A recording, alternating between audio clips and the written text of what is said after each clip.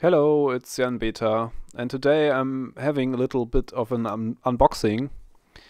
This is a little package I received some days ago, and it contains a lot of Amiga goodness, hopefully. There's supposed to be two Amigas in there. One is supposedly working and the other one isn't, so let's see what's in there. Okay. So there are two Amigas in there. And yeah, this one seems to look as if it is working. Doesn't even have the processor in there. The keyboard's in there as well. Nice. Yeah, seems to have some keys missing there, but otherwise in nice condition, I guess. The trapdoor for the door on the back of the case. Another trapdoor for the other Amiga, I guess. And there's the other Amiga, and it comes with a dust cover, which is nice, because these are not so easy to get these days.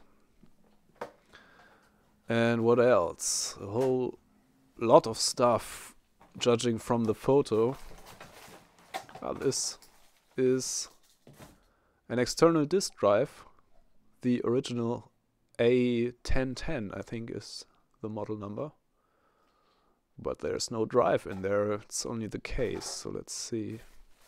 What else? A lot of packaging material.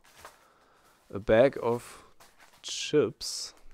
I guess it's all the ICs from the broken Amiga in here. Whole bunch of stuff, even the processor and stuff like that.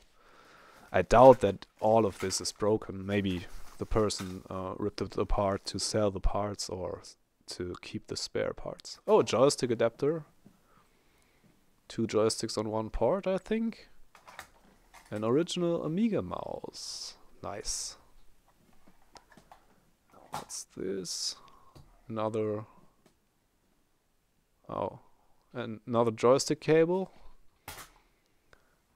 And these things, which are TV modulators for the Amiga 500, or for all Amigas with an RGB out, I think. Two of those. They are quite crap, but yeah, they sell for quite a bit on eBay, so maybe I could sell those and have all the money I spent on this. This is the front cover of the A1010 drive. Quite nice condition.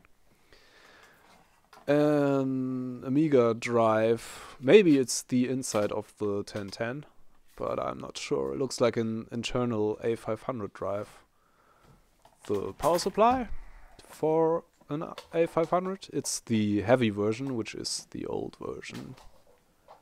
Not as good as the light version, which is quite more modern and has a switching power supply in it. And this looks like a RAM expansion with the old RF shielding on there. I wonder if that's still alright. Maybe we'll have to do some refurbishing there. And a switch on the bottom of the box here. So yeah. Nice haul, I would say. Let's check out the Amiga that's supposed to be working here. And yeah, I'm connecting the power supply. I'm using one of my working ones here that I know are good, so I don't break anything else that isn't already broken.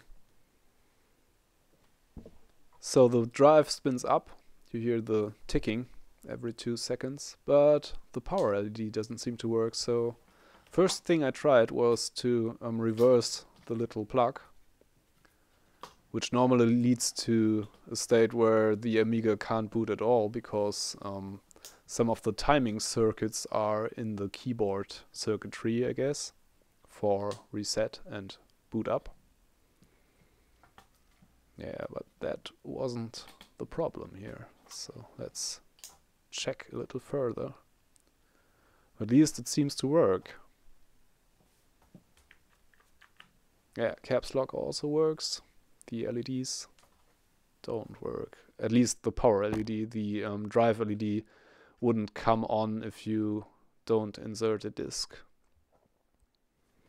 What I also realized inspecting this Amiga is that the previous owner inserted a screw that was much too big in the bottom cover, so yeah, I basically tried to get it out, and the only way to get it out was by hitting it with a hammer, as you can see here.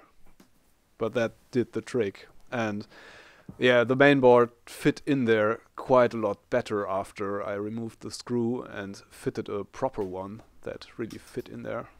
So I refitted the disk drive, and yeah, that was the part that was connected with the screw that was much too large for the case.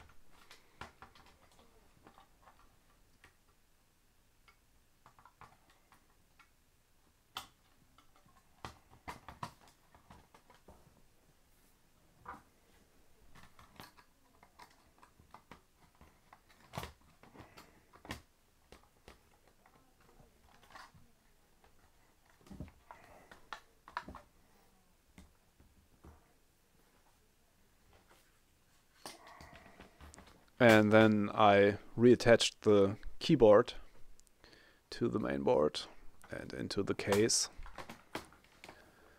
to then go on and test it again.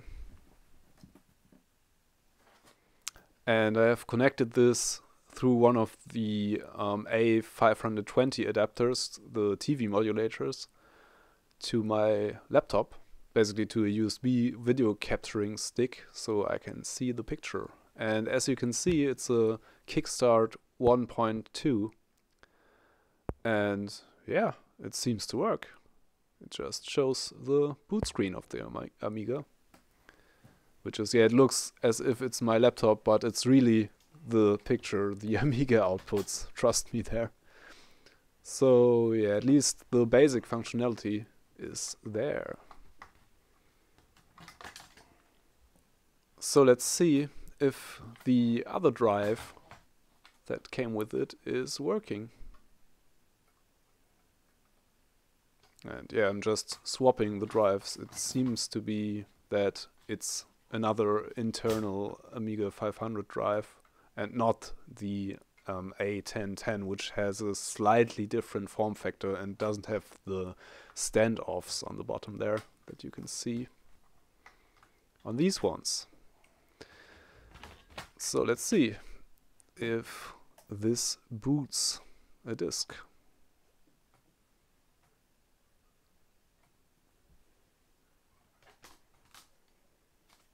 There's a disk that was inserted there when I got it, but yeah, there's nothing on it, at least nothing bootable. So let's check with another one of my own disks here. I made a little workbench disk already to check these Amigas. Yeah, and the drive LED even works. It's rattling around quite a bit, but seems to be functional. So I just love the Amiga disk drive sound, quite unique, if you ask me. Brings back a lot of memories.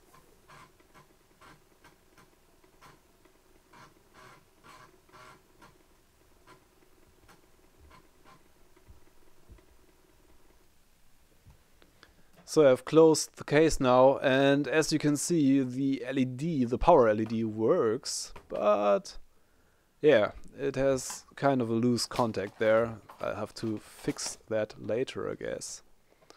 And it's the nice red variety. The later ones had a green power LED and an orange drive LED, I think. The older Amigas had a red power LED and a green drive LED, which is much nicer in my opinion. And this is the A501 RAM expansion that came in this really big RF shielding case, full metal. So let's take that apart and see if it looks any good from the inside. Yeah, so it's a bit crusty, and I think there's a battery on the other side of the board, which has most probably leaked because these things are made in 1987 or something like that. So yeah, there it is. The big blue thing there is the battery, and as you can see in the RF shielding, there's a lot of stuff leaked out of the battery there, and most probably damaged some traces on the circuit board. So we'll have to take a look at this, and yeah, otherwise it looks quite well. But yeah, there's a lot of stuff on there. So now here's the interesting part. All these ICs that just came in this little bag here. And yeah, these are all the special chips of the Amiga. I think the person who owned this just ripped the second Amiga apart. There seems to be a kickstart. Yeah, this seems to be a kickstart switching board for having multiple kickstart ROMs in there for compatibility with older software or newer software. Depends on from where you're looking. These, yeah, I don't know. There's nothing, not much to see there. Maybe, yeah, this is the 68,000 processor. With all the band pins.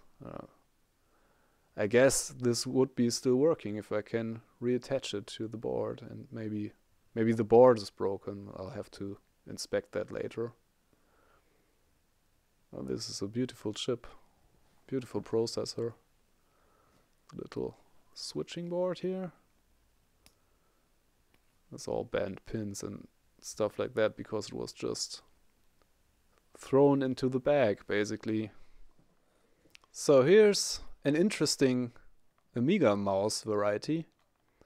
It has these edged connector there, which I think it belongs to an Amiga 2000, or at least to some desktop model. The joystick adapter, where you can insert two joysticks, or a mouse and a joystick at the same time to one port, I guess. The front cover of the A1010 drive, which is in very nice condition, I must say.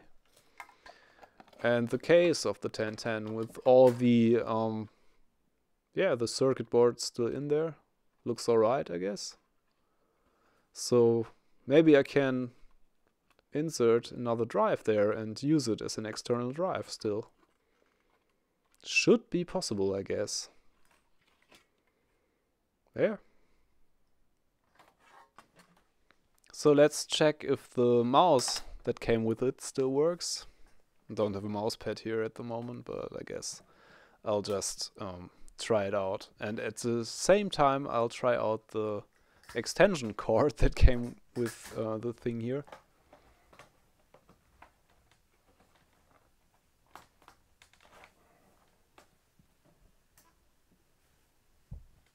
Just connect it to the mouse and boot up the workbench again. Yeah, let's try and move the mouse pointer there. There we go. Can't see it because I'm standing in the way, but the mouse pointer moves. It's not very nice on this blanket I have here, but it sure works. Maybe some cleaning would be nice. Yeah, so that's my Amiga haul. All in all, I paid 50 euros for this, delivered, which is quite nice for 2 Amigas and all that stuff, even though it's in quite horrible condition.